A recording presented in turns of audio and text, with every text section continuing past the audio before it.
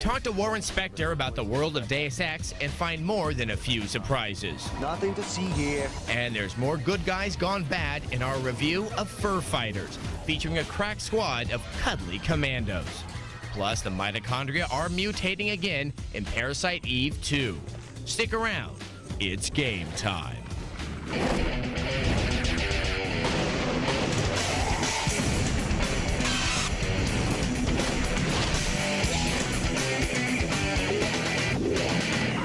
Hello and welcome to Gamespot TV from Metreon. I'm Adam Sessler. And I'm Kate Patello.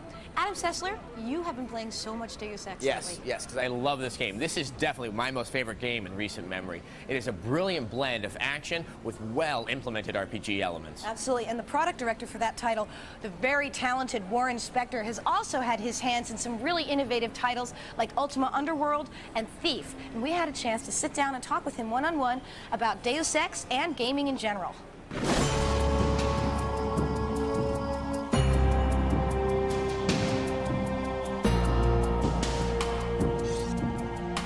We wanted to make a game that took the best elements of role-playing games and the best elements of shooters and the best elements of adventure games and brought them all together. The idea was to let players decide how they wanted to interact with the game. What we wanted to do in Deus Ex is create a game where if you want to sneak, you can. If you want to fight, you can. And there are consequences for both of those choices. I was so tired of fantasy games and medieval dungeons and you're the last guy in the space station who can save the world from alien invasion. I mean, I was really tired of that. So I wanted to do a game set in something like our world, if not exactly our world. So at some time in the near future, you can decide what the actual date is. You're a nanotechnologically augmented agent for an anti-terrorist organization who thinks he's fighting for the right and knows what's right and wrong, good and bad. And he discovers during the course of the game that things are not as clear as he thought.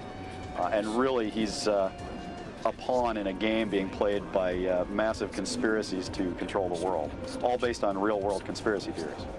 I've received reports of armed attacks on shipments. There's not enough vaccine to go around.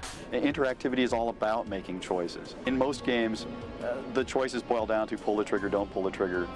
We really want to allow choices that have some meat, that have some consequences. Nothing to see here. Move along. Deus Ex has a lot of dialogue. We've got over 10,000 lines, which is insane, by the way. I should never have done that. I wanted players to be able to interact with people. You have to make some tough choices during this game about who you trust, who you don't trust, whether you pull a trigger or not. And you have to make those choices with some information. We want to be by ourselves. Want to get something to eat after this? Hello.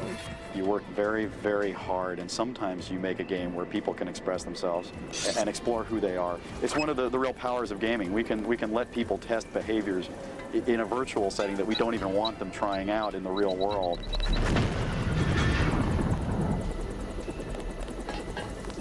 We decided not to do multiplayer, specifically because we thought multiplayer is just a completely different game. In multiplayer gaming as it exists today, I think one of the real problems is people are just creating a world and dropping a bunch of players in it and saying, hey, go, hope you find some fun. And that seems like an abdication of the designer's responsibility to me. Single player, I think we have the power to tell cool stories in collaboration with our players. And I cringe every time I hear somebody say, you know, is single player gaming dead? You know, over my dead body.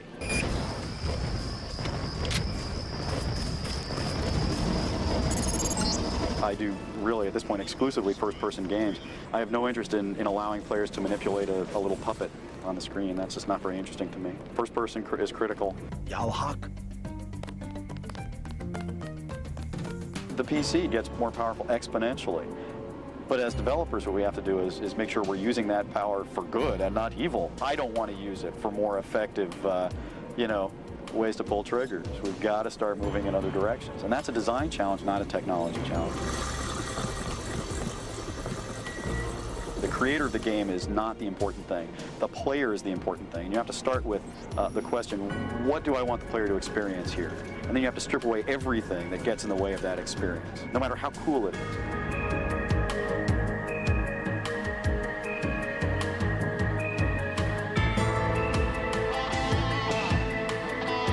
Every once in a while, I beat my head against a wall and just say, why am I doing this? Why don't I do something the easy way? Just do a shooter, you know?